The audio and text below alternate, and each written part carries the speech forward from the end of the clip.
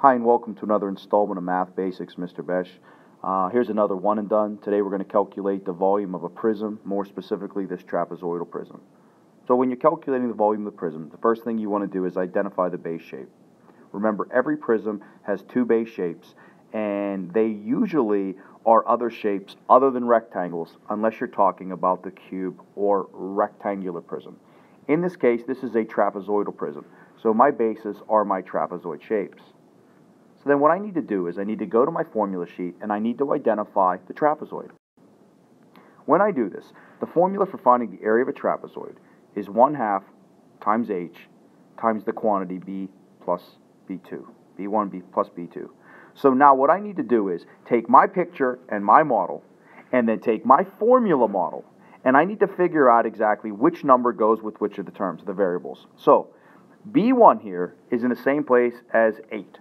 And h is in the same place as 7.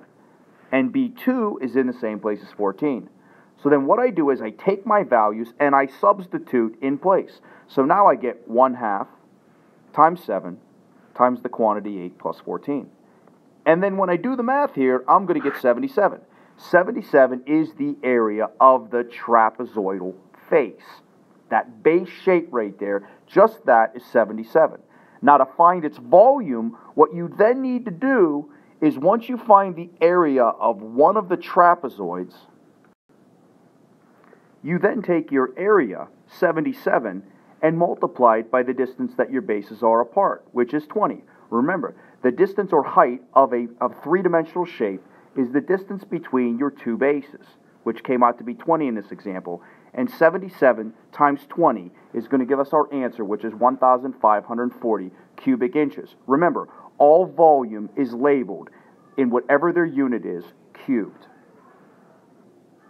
That's that. I hope you found this both helpful and informative.